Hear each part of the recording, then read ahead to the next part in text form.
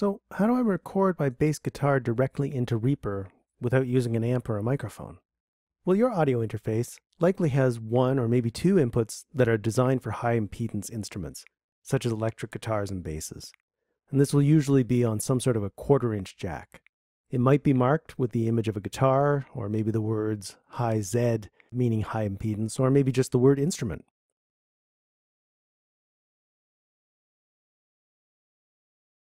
On my audio interface, input number 2 is for high impedance instruments, and it's marked with a guitar.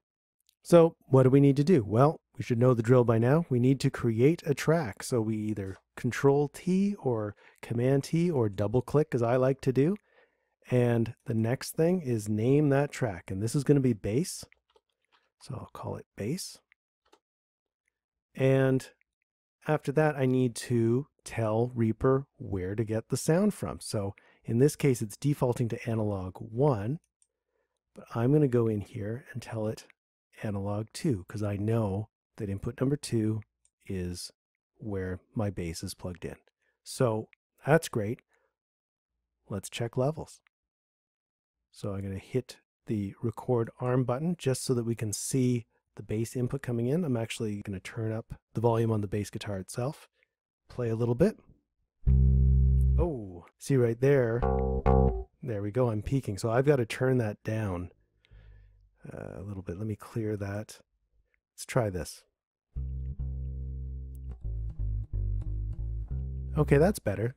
Always aiming for that -6 to -10. -10's a little lower, but it's absolutely fine. And that's a good level. That gives me a lot of room in case I do play hard. Next thing on the list is creating a headphone mix or a monitor mix. This is a very similar process to when we recorded the acoustic guitar and vocal. But because we're not using a microphone to record the bass, we could either use headphones or speakers. To set up our headphone or monitor mix, we're going to need to balance the bass with the previously recorded tracks as well as the click track.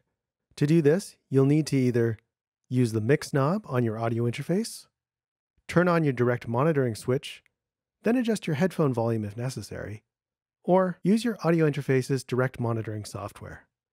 If you need to review how to do this, go back to the lecture called Getting Audio into REAPER in Section 3.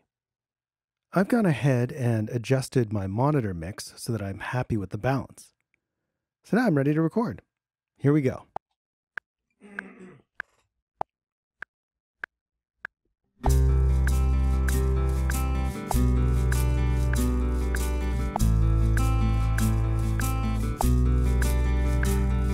Hang your head, it's a shame you found again the things you thought always stay, don't stay the same. They come and go in the wink of an eye. Time rolls on after long goodbyes. We are the same old way.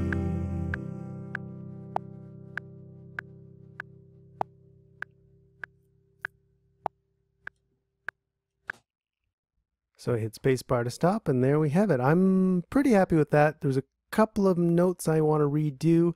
I think I'm going to do another take. But that is how you record bass guitar directly into REAPER.